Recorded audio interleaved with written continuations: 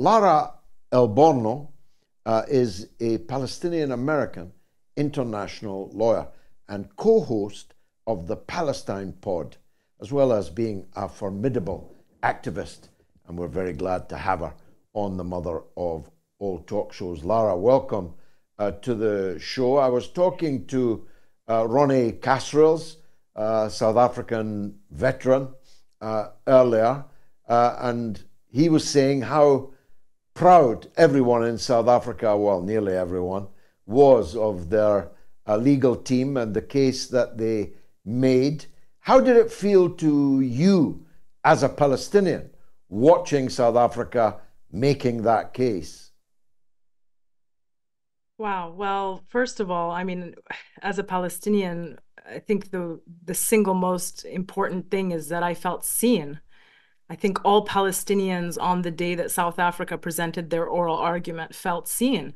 Um, Merely 10 seconds into the oral argument, they already began with an acknowledgement of the Nakba, which was extremely powerful because as Palestinians for the last 75 years, part of the oppression that we experience is the continued denial of the Nakba, the denial of what happened to us, what happened to our grandparents, and what continues to happen to us today. So for them to begin with that as a way to contextualize this ongoing genocide as a continuation of the Nakba and what happens when you have over 75 years of impunity for human rights violations, that was incredibly powerful.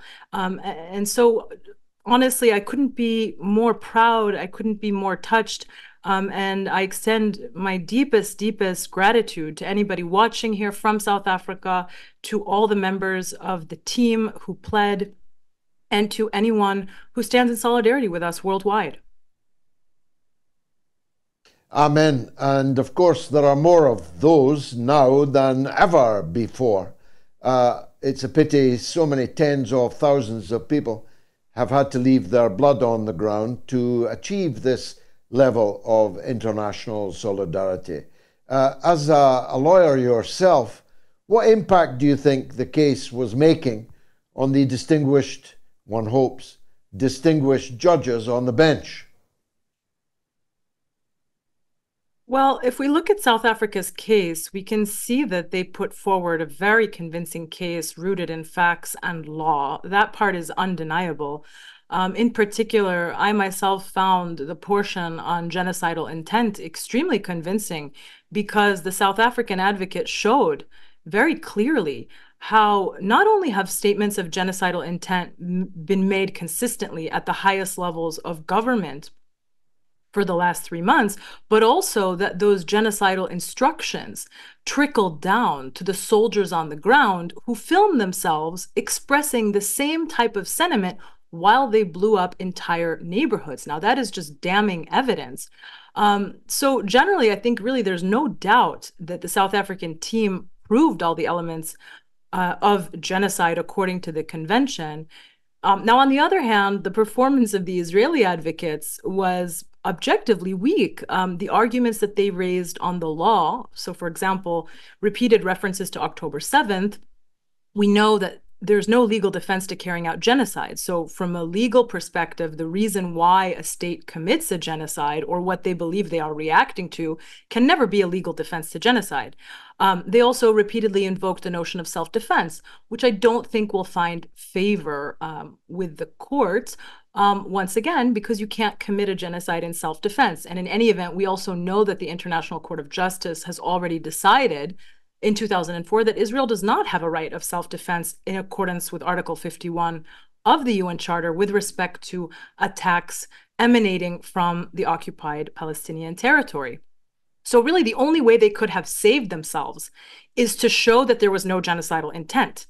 Because again, the acts themselves are undeniable. But with respect to that, the most they could muster was to say that those hundreds of statements of genocidal intent that were part of South Africa's analysis are quote unquote random quotes. Now, I don't find that very convincing, and I certainly don't expect that the judges will. But that's just the weakness of their case on the law. And on the facts, it was a completely different story. I mean, a mess of epic proportions, because quite simply, they are presenting a case that's just simply divorced from reality. I mean, you have at one point the Israeli advocate saying that Israel does not bomb hospitals, when I can actually think of a dozen instances where Israel bombed hospitals off the top of my head. They also said they don't target civilians.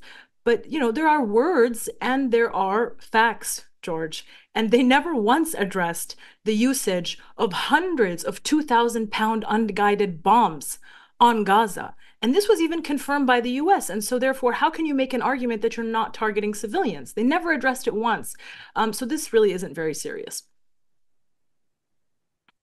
Well, we have a saying, you can't make a silk purse out of a sow's ear. And so it was asking their counsel quite a bit to make a defense. And they sank to the occasion, even getting their pages mixed up in their presentation. So, I mean, if this were, you know, a tennis match, then quite clearly the South Africans won very convincingly indeed. But of course, it isn't a tennis match. And the possibility exists, albeit it's hard to imagine how it would be justified. But the possibility exists that the judges will find for Israel and against South Africa, perhaps on some kind of technicality. The one that is being cited is that South Africa had not actually entered a legal dispute with Israel before bringing their case. Can you help us with an explanation of that? Yes, it's simply the idea that a dispute from a legal perspective must have arisen before Israel could be brought before the court. And, you know, from my perspective, that's also not a deeply serious argument, because in South Africa's brief, they pointed to numerous instances where South Africa put Israel on alert that it was considering its actions in Gaza as a case of unfolding genocide and giving Israel an opportunity to respond and to change its behavior.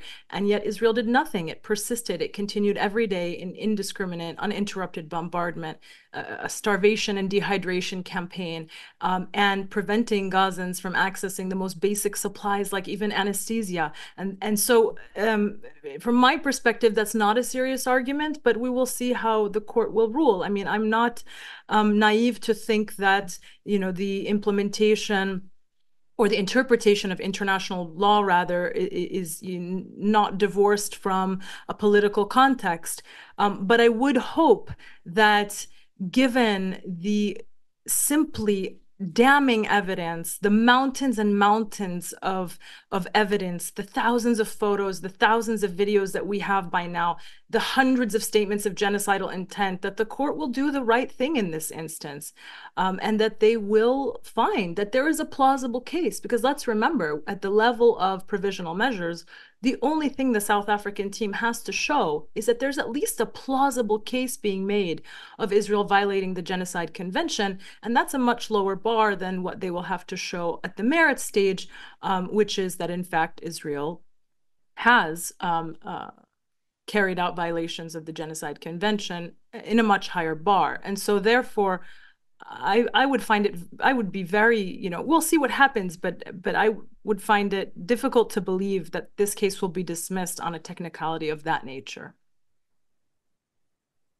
I agree with that. Let's pursue then, for argument's sake, that interim relief is granted by the court, that a preliminary finding is that there's a case to answer, which is effectively what it would be, and that whilst that case was examined further, there must be a cessation. Cease and desist is the formulation I use, maybe the court uses. Netanyahu has already said that the court will not stop him, that Israel will not stop whatever the court decides. Now, everything that we know about the Netanyahu cabinet would lead us to conclude he's telling the truth about that. But it would be a much more serious problem, wouldn't it, for the allies of Israel, particularly those that still pretend they are democracies, that they are rules-based, that they are law-abiding countries. For them it would be, and you add in the presidential election this year in the United States, it would be very difficult for them to continue business as usual with the state of Israel in the event of such a preliminary or provisional finding, wouldn't it? Absolutely. And I mean, I'll get to that in just a second, but I do just want to add that, this is very on brand for Israel in general. This is not just a question of the Netanyahu government. We're talking about 75 years of impunity, and it also wouldn't be the first time that Israel has blatantly ignored an opinion coming out of the International Court of Justice. Remember that in 2004, the ICJ rendered an advisory opinion on the legality of the wall that Israel built on Palestinian land in the occupied West Bank, declaring that wall was illegal because it served to steal Palestinian land. The court ordered Israel to dismantle the wall. That was 20 years ago. And of course, Israel never dismantled the wall. And so this is just typical with the entire history of Israel in general. But I also agree with you that the situation is going to be very difficult, exceedingly difficult for Israel's allies, its financiers, and providers of weapons, that of course being the US and the UK. And I think it's one thing for Israel to openly act in contradiction with an ICJ ruling, but is that really something that the US is prepared to do by continuing to provide Israel with more weapons unconditionally amidst such a ruling? If so, the US will also be agreeing to further isolate itself from the world, especially after it already sabotaged two attempts at a ceasefire before the UN Security Council. So is that a path that the US wants to continue on? The US will have to answer that question, but I think that the ultimate consequence will only be further isolation for the United States, and for Israel, further cementing its status as a pariah state. Well, Lara, if I'm ever in trouble in America, I hope you'll be my lawyer. Tell the audience where they can find the Palestine Pod, how they can follow your work.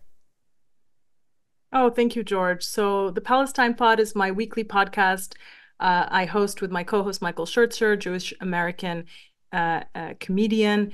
You can find it anywhere where you find podcasts, Spotify, Apple. We're also on YouTube, and you can support my work at Substack, substack.gazangirl.com.